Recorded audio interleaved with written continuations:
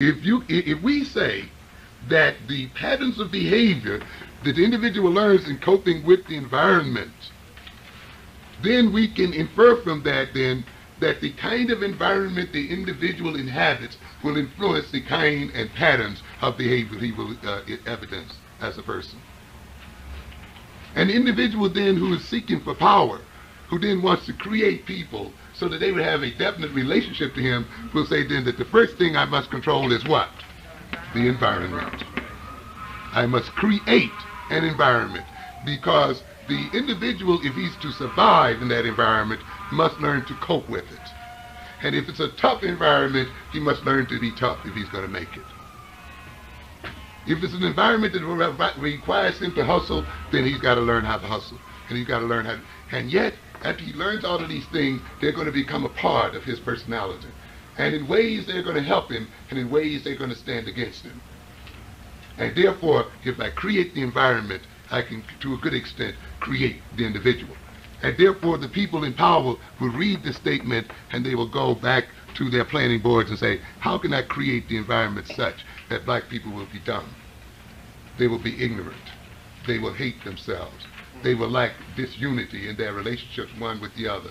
They will see me as the final validator of truth. They will see my acceptance as the ultimate acceptance. How can I create in them that mentality? And you will see them then creating the appropriate environment. The invasion of this community by Asians and other ethnic groups is a part of the creation of the mentality and personality of black people. It's going to create your children out here. As they walk down these blocks, their personality is being formed as they learn to so-called cope and deal with this situation out here. And to the extent that we sit back and let it happen, to that extent we're participating also in their creation. It goes on to say, for social learning theorists, behavior is the result of a continuous interaction between personal and environmental variables. Environmental conditions shape behavior through learning. A person's behavior, in turn, shapes the environment. There's a reciprocal relationship. We create the environment and we create a behavior orientation. And then the person with the behavior orientation, what? Recreates his environment. You put him in a slum, and then he develops slummy behavior. And then once he develops slummy behavior, he will make slums wherever he goes. And then we will say that he's a slummy person by nature. You know, that's the game. Create it. Create that environment so as to create the personality. And you see, it's a slick game. And often you see as people, we are not aware of the first creation. How was the first creation brought about? The only thing we often see as a result of the creation, and we see ourselves behaving in a certain sort of way, and the other group then says, you behave that way because you're black. You behave that way because you're African. You see, and when you fail then to see how the situation was created, then one begins to condemn himself in terms just of himself. And this is why knowledge of how the situation was created is very, very important. This is why ultimately when one gets to know himself, he gets to know other people. You cannot know yourself well and not know other people and ultimately know the universe. The route to getting to know the universe and to getting to know what is going on in the world is through the self, ladies and gentlemen. Because as I stated before, the self is the result of the universe we live in. And therefore self-knowledge means getting to know self-creation. And when other people have created the self that one is, then it means getting to know those other people and getting to know how they went about their creation. And that's very important to the recreation of oneself in terms of one's own criteria and one's own values.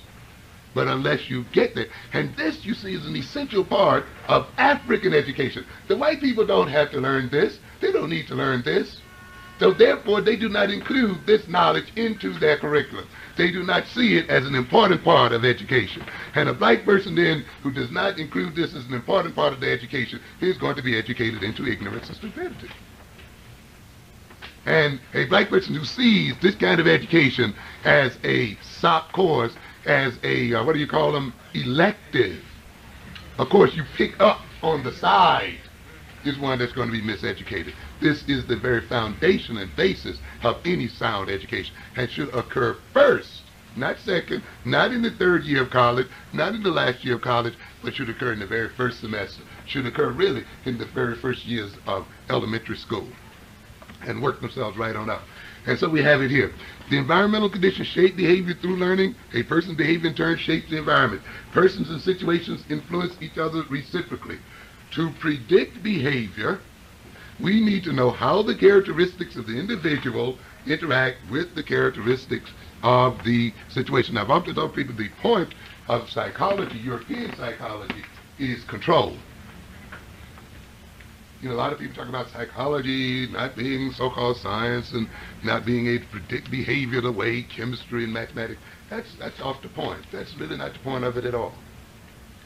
Because the point of psychology in the Eurocentric sense is not really to describe man as he is, but to learn the ways and means of controlling man to the benefit of the European. That's the basic point.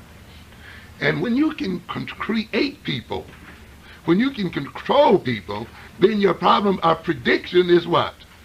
It's solved, ladies and gentlemen. It's solved. You see?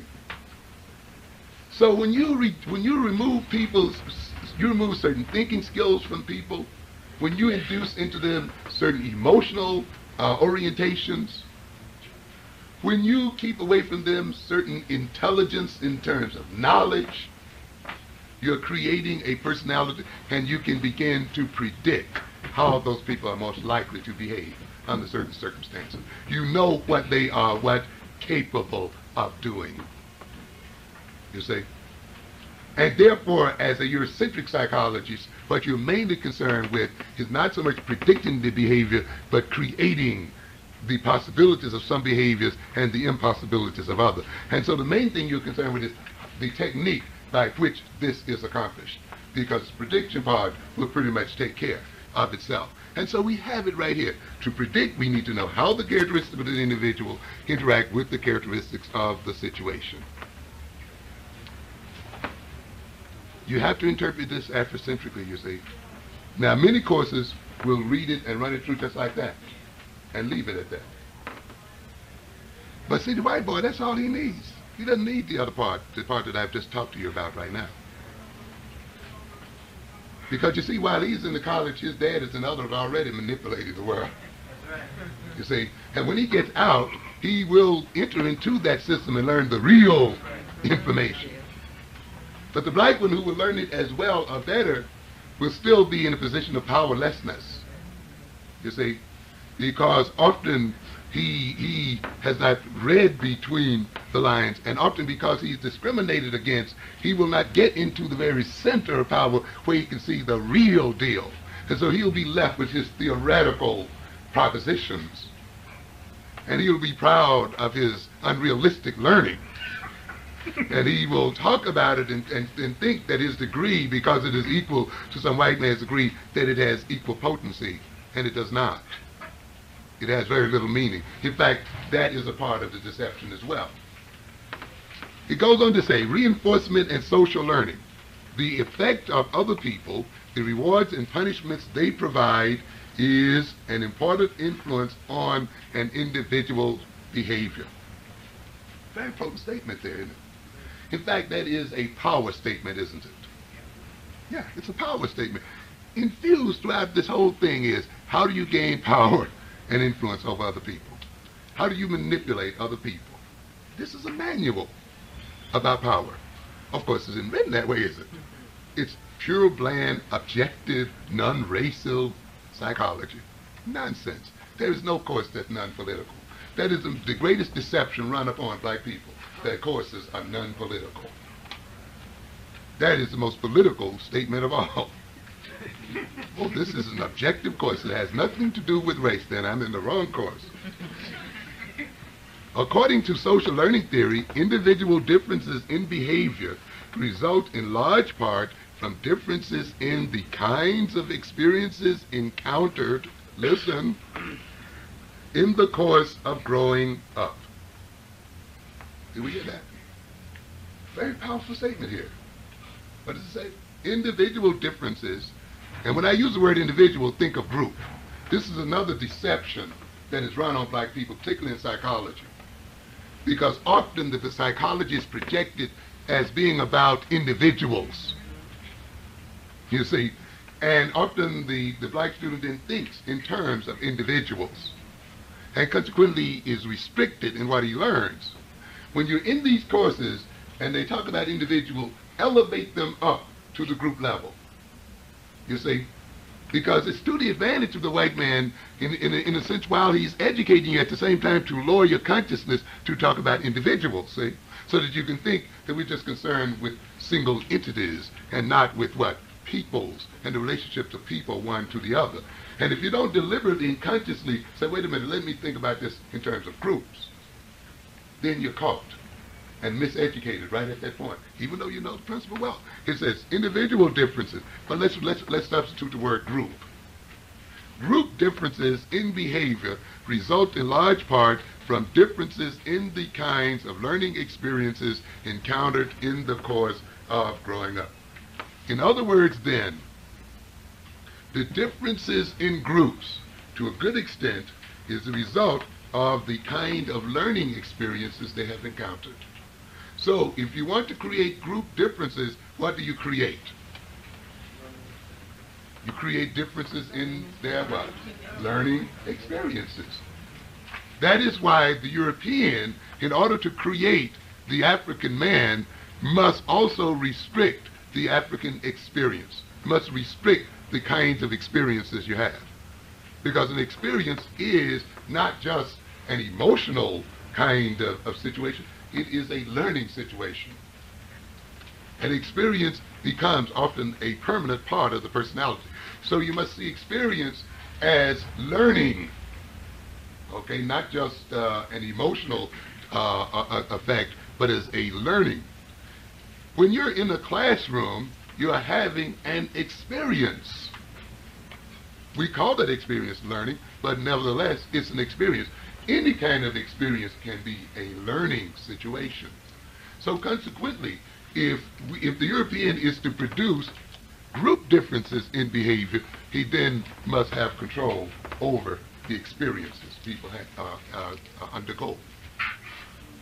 And therefore, when they experience poor housing, when they experience poor food, non-nutritional food, when they experience poor schooling, when they experience adverse economic circumstances, when they experience the degradation and scandalization of their character, when they experience the kinds of things we talk about here daily in this community, then you're going to get a difference in group behavior.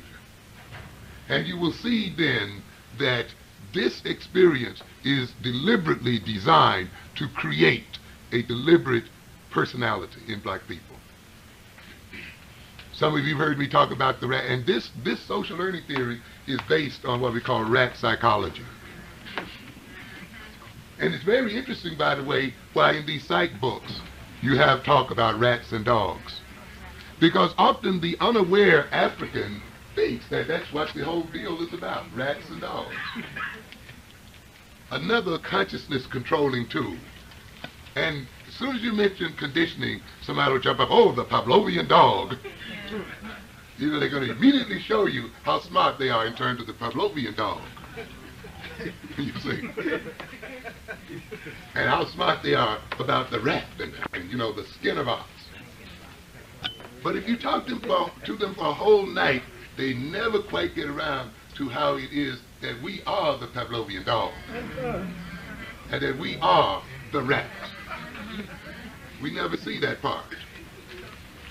And yet, look at it, ladies and gentlemen. When we talk about the so-called Skinner rat, it's a rat taken out of its natural habitat, placed in a box. It is placed in a condition, a new set of conditions, a new environment. It's going to have experiences in that box it has never had before in its life. It must learn to survive in that box and cope with that box. it must learn to push that lever in order to eat. It has never had to do that before. Never. But it's got to learn. It's got to learn that when the yellow light comes on, it can push the lever and get food. But when the green one comes on, no food is coming. It has to learn that it can get food every time it pushes the lever, or to get food every 5th time it pushes the lever, or every 15th time it pushes the lever, or to get food every 5 minutes, and you can just manipulate its behavior around and around and around. The experimenter says, okay, you're not going to eat until you hit the bar 5 times, 15 times. And sometimes you can see the rat even learns that, you know. It just doesn't hit the food sometimes steadily. You may hit it fast 15 times. Or the experimenter says, I'm going to feed you every 5 minutes regardless of how many times you hit the bar. And that rat will get a sense of time. I mean, toward the end of that 5 minutes, then it'll start hitting the bar. You see? And you can manipulate and change its behavior in terms of how you're going to reward it and how you're going to punish it. It knows something now, and it behaves now in a way that no other rat behaves. It has learned something new. Why? Because it has been placed under a set of conditions. It has learned to adjust to those conditions and to cope with those conditions. If it went back to its natural habitat, it would be a strange rat, I'm telling you. And we know sometimes how so-called tamed animals, as a result of their social interaction with human beings, are unable to even survive in their natural environment because of the way they've had to survive in their natural environment. And so what we recognize in the Skinner experiment is this, that the rat not only lives in a condition and in an environment, the environment and the condition does what? Lives in the rat.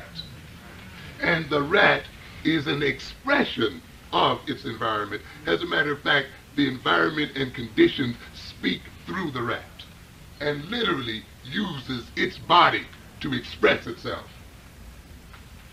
And this is why often we can hear some people talk, the way they dress, the way they walk, and tell where they're from. Because we not only live in a neighborhood, ladies and gentlemen, the neighborhood does what? It lives in us. It expresses itself through us. We are its vehicle. It comes out through us. So consequently, when another people shape your neighborhood, and they shape your schools, and they shape the experiences you have, they are in the process then of creating us as human beings. We have to recognize that. This is why the black student has to look at the rat not as a rat, but as a prototype of himself. And if he does not see that rat that way, he's been miseducated. I don't care how many A's he makes equal to the white boy, he's been miseducated. And yet the white man has sat right there and told him exactly how he's doing it. Exactly. No bones about it. And I often tell my students then, look at this rat and this experimenter, not from the point of view of the way it's written in the book. So consequently, when another people shape your neighborhood, and they shape your schools, and they shape the experiences you have, they are in the process then of creating us as human beings. We have to recognize that. This is why the black student has to look at the rat not as a rat, but as a prototype of himself. And if he does not see that rat that way, he's been miseducated. I don't care how many A's he makes equal to the white boy, he's been miseducated. And yet the white man has sat right there and told him exactly how he's doing it. Exactly. No bones about it. And I often tell my students then, look at this rat and this experimenter, not from the point of view of the way it's written in the book, but look at it as a power relationship. The experimenter is able to create the behavior in this rat as a result of the power that the experimenter has over it. Because there's a power differential there, isn't it? Yeah, there's a power differential there. Look at it as a political situation where the experimenter has control over when that rat is going to eat, how it's going to eat, what it's going to eat, when it's going to get fed, and all of the other things. And through the manipulation of those things, manipulates the rat's behavior, but ultimately creates its personality. And then I go back and say, let us see then in your own community, who controls your water? Who controls your food? Who controls your jobs? Who controls your symbols, your status symbols? Who controls the pay? And you will recognize then that through this control and through the power over vital things like food and water and shelter and jobs, we are created as a people. Through the vital ability of this white man as the experimenter to reinforce the kind of behavior he wants to reinforce and to punish the kind of behavior he wants to punish, he creates black people and African people the world over. And it's not black people in America, it's black people in the Caribbean, it's black people in South America, it's black people in Africa and Asia and wherever you find them. When he says, I'm not going to give you this loan this time. Or, starve your people, but you got to pay Chase Manhattan Bank. Oh, you mean your people are going to rise up in rebellion? Well, we'll send you aid in the form of police weapons so you can shoot them down in the streets as they riot about the price of rice, because you got to pay us. And therefore, you become a bill collector for the system itself. And therefore, the monies that you can use to build schools and other things for your children now must be used to feed the fat cats. And therefore, the children are made ignorant, and the children are made without education, and the economy lags, and a whole social political system is created that ultimately works itself into the very personality of the people in that system. And those people, to a good degree, then, are created. It is only then when we begin to look at these situations from that point of view that these sort of bland lessons you see here have real meaning for us as people. And so what we're saying here then, ultimately, when we look at the so-called social learning theory, we're saying then that it is the nature of the social relationships between men, between people, that to a good degree helps to determine the characteristics of us as persons and as groups and as people as a whole. That is why we must be concerned about the nature of the social relationships we have with other people. Now then, this is a preface to the induction of self-hatred. And we're going to continue it as a shortly, and I'm going to end shortly, but I just want us to understand what we're dealing here. It's not enough to say that the whites induce self-hatred into us. I want us to see how this is achieved through the power and the ability of the white man to manipulate reinforcements. The ability of the white man, an ability that we to a good degree has let him have unchallenged, to manipulate reinforcement that is going to make our self-hatred possible. Because we just don't hate ourselves by accident. That hatred is deliberately induced because it serves a political, social, economic purpose. But that self-hatred cannot come about merely in terms of what white folks say about us, the white attitudes toward us. It must be related to power. It must be backed up by the ability to punish and the ability to reward. And therefore what is said, when it is combined with power, then becomes the vehicle through which self-hatred is induced. I'm going to, in the following lectures then, look at the various means by which self-hatred is deliberately induced in black people. We're going to talk, I'll list some of them right quickly to indicate where we're going. And we'll talk a bit about the first one here. The association of innate, personal, group characteristics with negative assignations. We're going to talk about if that's not enough, that is, if creating self-hatred through just making a person's innate characteristics negative or be perceived as negative, then one creates the characteristics. In other words, you create the characteristics that you hate. And this often happens, of course, in parental relationships and other relationships, where, in a sense, you make the person into something. You make them a thief, and then you hate them for being a thief.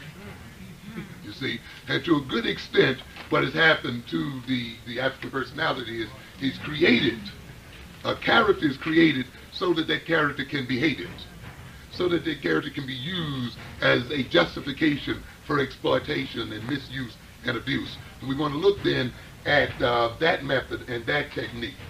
And this is quite a complicated one, followed up by by the fact that you can induce self-hatred through what we call making positive, desirable characteristics unattainable, therefore creating an inferiority complex, self-negation through social comparison,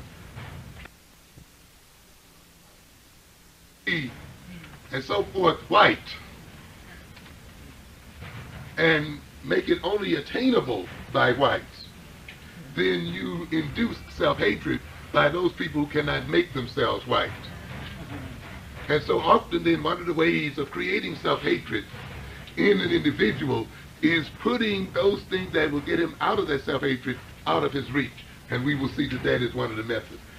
To create a reverse mentality and behavior, and to create desires by punishing the right orientation and by rewarding the wrong orientation. In other words, we're going to talk about how the black personality is reversed and turned backwards, so that the individual will almost by habit produce backward behavior. We're going to talk about this producing of backwardness, which produces frequent failures or success by accident, which produces a feeling of cursedness. We're going to also then talk about de-individuation as a method of creating self-hatred. That is, reducing the individual's concept of himself as an individual. Also, the creation of maladjustment through a number of techniques. In our next section, then, we're going to look at the first segment here, the association of innate ethnic personal characteristics with negative assignations. You will see in the Bible itself that Adam, in this mythological account, is given control over creation by being given the power to name and classify all that is on the earth. In a sense, when God tells Adam that it is his prerogative to name and classify, he symbolically now is giving him control over the earth. The ability to name and define is a very powerful ability. And one of the major powers that the European has that we have got to take back is the European power of definition, of naming and determining what is real and what is unreal. One of the constants that I talk about, that is, I often try to get across the idea that despite how much things appear to change, they remain the same. And that we as people must not be deceived by superficial change. That often superficial change is deliberately created as a way of maintaining fundamental sameness. You must look at the real power relationship between Europeans and Africans. That is the key. And you must question whether that power relationship has changed at all over the past 400 or 500 years. You just cannot look at the idea that you're now in slavery and say that means we have advanced in some sort of way. Or that now we have certain job opportunities open to us, educational opportunities open to us, that now we can eat at the same counter with white folk and all of this kind of stuff as indicative of basic fundamental change. As a matter of fact, to a good extent, these changes have been diversions to keep us from seeing that the very fundamental relationship between blacks and whites has not changed at all. I've often said that you may marvel about how now you can get a degree in computer technology and how this was not available to your forefathers. But remember that your forefathers as slaves also had skills. They just did not chop cotton and work in the households. They were skilled craftsmen as slaves. And in fact, at the end of slavery, there were more black craftsmen and skilled craftsmen in some areas than there were whites. But what was the fundamental relationship? The fundamental relationship was that these skilled slaves worked for the benefit and power of their masters. And that fundamental relationship has not changed one whit today, ladies and gentlemen. You do computer engineering, but you're going to do it for IBM, and you're going to do it for GE, and you're going to do it for some white man ultimately. It's the same game, ladies and gentlemen. You may hang out in the same office. You may even marry them. You may even sleep with them. You may eat with them. But the fundamental power relationship is what? Still the same. Still the same. This hasn't changed. And the thing you have to look at then are not those superficial changes, but the fundamental relationship. And there are several of them that you will see have existed for the past 300, 400, 500 years, and that are still pretty much where they are today. And that even integration, and even assimilation, and even eating at the same lunch counter, and even the electing of black men to office and black women to office, even the electing of one to the presidency of the United States is going to serve the same function, to maintain the ultimate power of the white man over the black man. And therefore you cannot be deceived by those things. And this comes out of this ability of this white man to name and create definition. One of the books I would recommend for the reading list is the book White Over Black by Winthrop Jordan, a very copiously detailed book, and one I think you should certainly read. And I'll be indicating some others, of course. This one I'm sure is still around. I don't know whether this one is available in the general market. Yes, and we have some of them here. The Negro's Image in the South by Claude H. Nolan, L-O-L-E-N, The Anatomy of White Supremacy. And of course the one that I intended to quote from extensively tonight, Frantz Fanon's book, Black Skin, White Mask, which I highly recommend that you read. And of course, while you're reading these now, read some others because they can be a bit depressing, but you want to look at them very closely. So, you know, read Diop's African Contributions to Civilization, Pre-Colonial Africa, some Introduction to African Civilizations by Jackson, and some of the others are sort of, you know, weighted out a little bit.